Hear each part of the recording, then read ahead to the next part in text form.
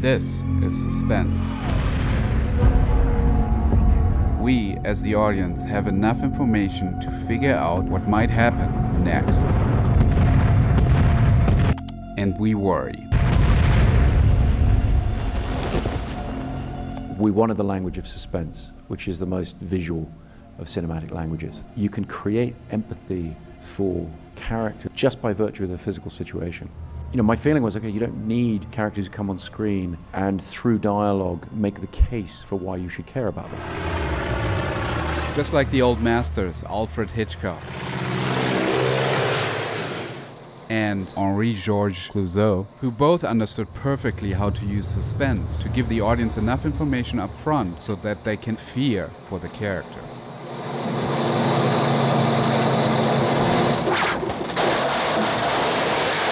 Christopher Nolan uses suspense throughout his films. Just dive into, can they carry this guy on a stretcher across a plank without falling over, like that. But he does something more with it, and it has to do with the way he structures his films. He calls it the Snowball effect. And I wanted to try writing a script so that you braid together the three storylines, and they're continually rising in anxiety, if you like, or intensity. And so as one is peaking, the other one is starting to build, and the other one is entering the last phase of it. You're looking at me strangely. It's really fascinating. Clearly overcomplicating. We're gonna keep cutting the three different storylines. And here you can see how the movie is split up. In this video I'm going to look at Dunkirk and how intercutting three storylines creates a continuous momentum of rising suspense.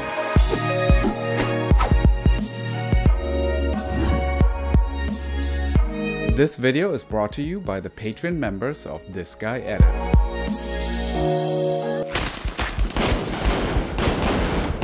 I gotta be honest, when I first watched Dunkirk, I didn't understand that each storyline is taking place within a different time span. He set up this clearly with the slates, but it completely went over my head, and I think that's true for many people watching the film. However, I don't think it matters. But just to be clear, Christopher Nolan and editor Lee Smith intersect three timelines. The story that takes place on land over 1 week, focused on the roughly 400,000 British soldiers that are stuck on that beach, desperate to get away while being picked off by German aircraft. Then we have the story of a small boat with 3 civilians who are crossing the channel to save whoever they can. It stands for the 850 private boats that aided in the rescue. This story takes place over the course of 1 day. The third storyline happens within an hour, and it's about 3 Spitfire airplanes that are trying to disrupt the German Luftwaffe. What I want to show is that oftentimes the events on screen are intercut where it feels like we're in the same moment, but really we're not. No!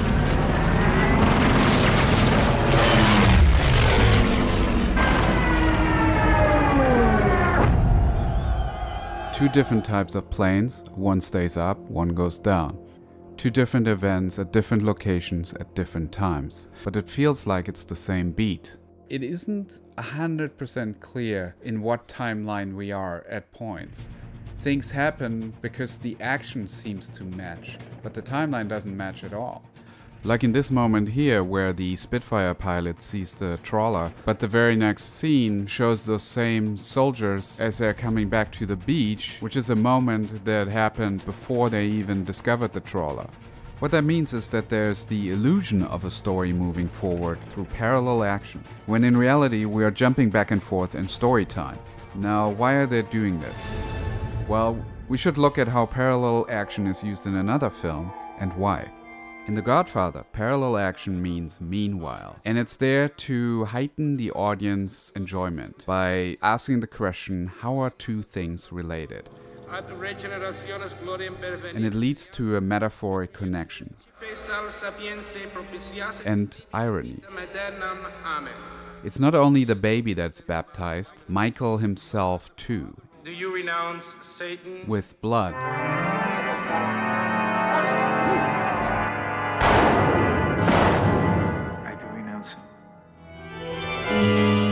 One half of the action is sanctified by God, the other one by the devil. So lots of meaning and irony in that scene. Collins, are you ready? How does this translate to Dunkirk? Christopher Nolan and Lee Smith are using parallel action to heighten emotions. The meaning, the contrast, and most importantly, the emotion. It comes down to point of view. With each storyline, we gather information that the characters learn at the time. It's very subjective. At 49 minutes, the last remaining Spitfire pilot confirms that his partner, who just got shot down, is okay. So the pilot, who's Tom Hardy in a mask, continues his mission. 19 minutes later, we get to see the story again, but from sea level. He's down! It's only then that we realize that things are not okay at all.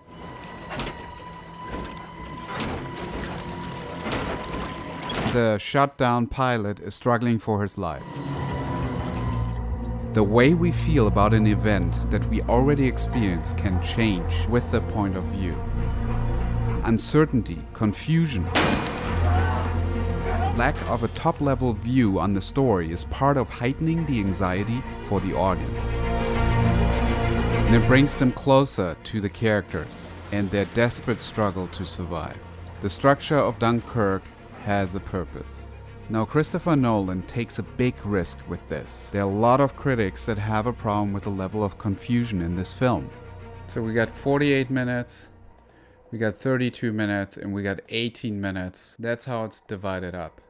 It's interesting to look at it and see that you could apply this to your own editing. You can be open to be non-linear about it, if emotionally it makes sense. Editor Lee Smith calls Dunkirk an art film that is disguised as a blockbuster. And the gamble paid off. I only have one regret. It hurts me to know that I didn't experience this film on the big screen. An IMAX film frame, it doesn't have an equivalent digital resolution because it's an analog format with a random grain structure, but it would be about 18K minimum. From this point forward, I will go out of my way to see a Christopher Nolan film on the biggest screen possible. I have to thank John, who left a comment on a recent video and inspired me to take a closer look at Dunkirk. And more so, I want to thank my patrons. In about a month, we will release the new Science of Editing episode. Anyone who already is a patron or becomes one by March 15th will find their name somewhere featured in the video. Not just a credit at the end, but in a creative Easter egg style way. Where it's just you and me. Thanks for watching.